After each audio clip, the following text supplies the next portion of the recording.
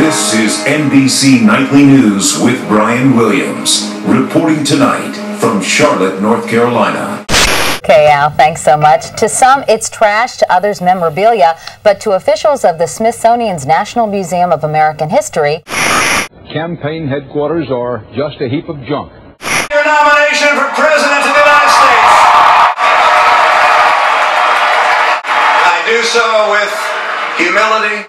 Right down there on the floor behind us, the two guys who might have the best jobs at this whole convention.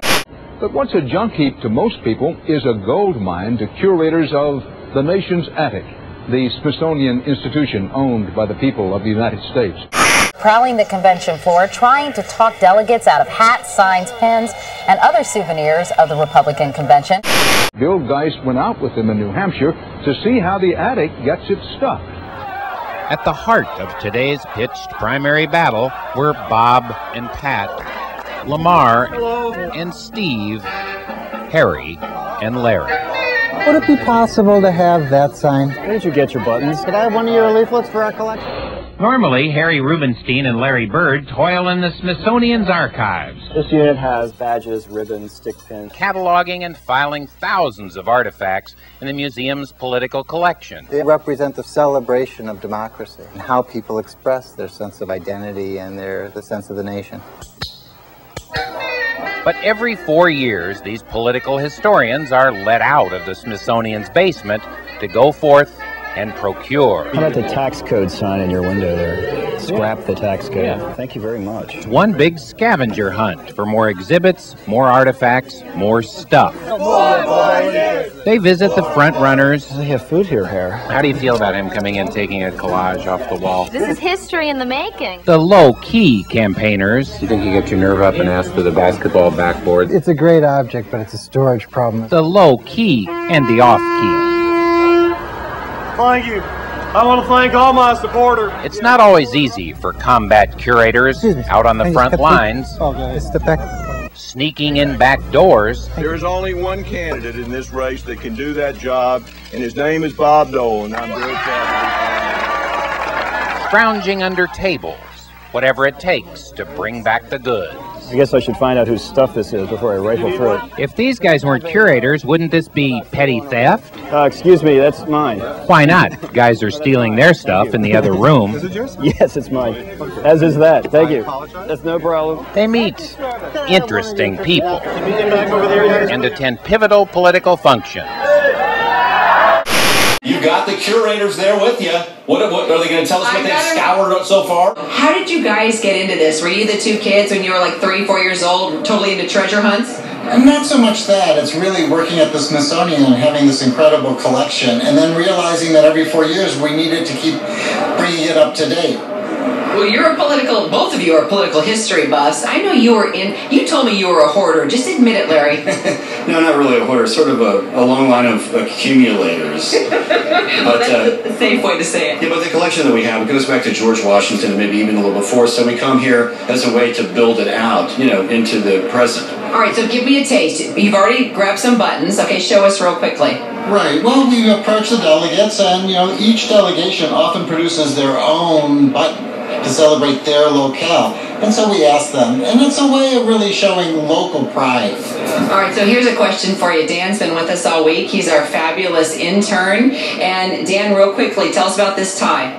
This is my dad's 1980 tie from the Republican Convention. He got it for donating some money. If you can see on the back, it has the Republican Convention sign and everything. So, all right, what do you think, guys? Is it Smithsonian worth? Yeah, sure. That's a prime collectible. That's got the balloons and a little flag motif, and it has the story of his father at the convention in 1980, the Reagan convention.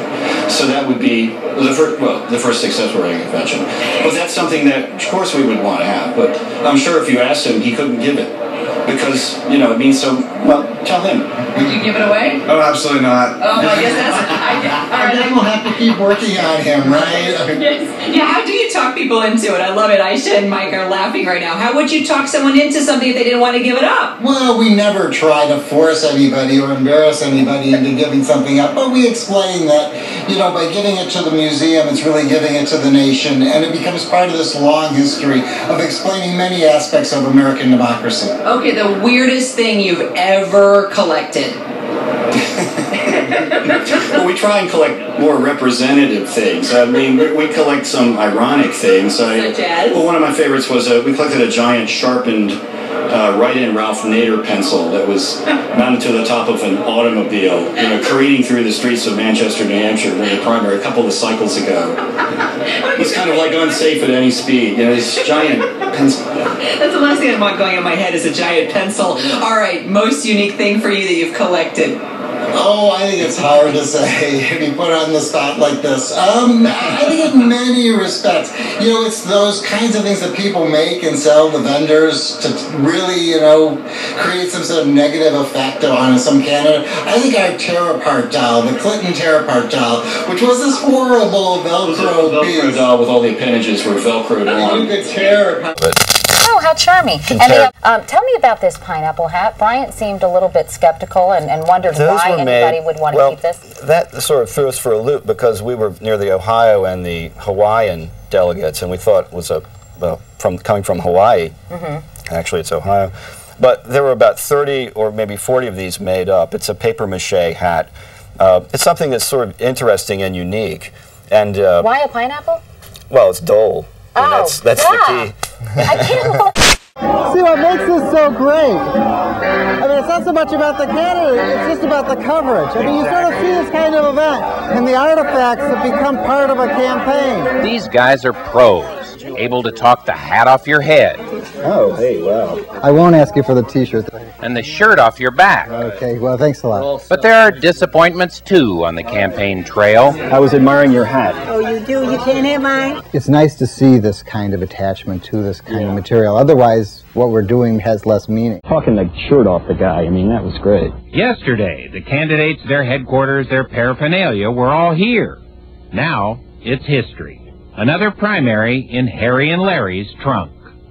How was this convention in terms of memorabilia? Good, so-so? Well, it has its certain canned elements, but we collect that too. For example, we were in here early this morning to get ready for the show, and we got one of the go lights from the podium, which is sort of the traffic light for all of the speakers at the convention. Can you just take that? Yeah, sure. Yeah, they don't care?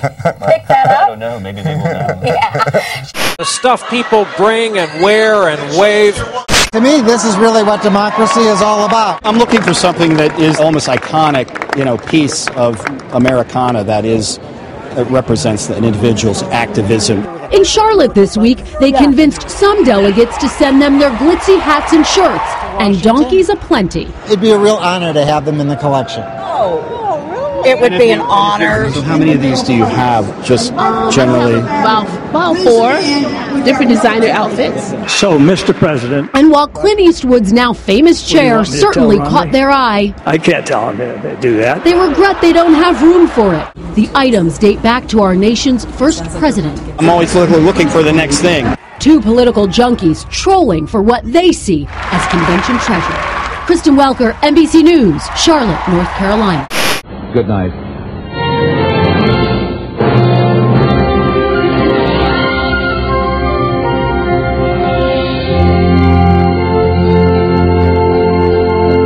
Can I have this football? No. Okay. It's swearing in here. Up next, Dancing in the Streets with Martha Reeves and the Vandellas. But first, this is Today on NBC.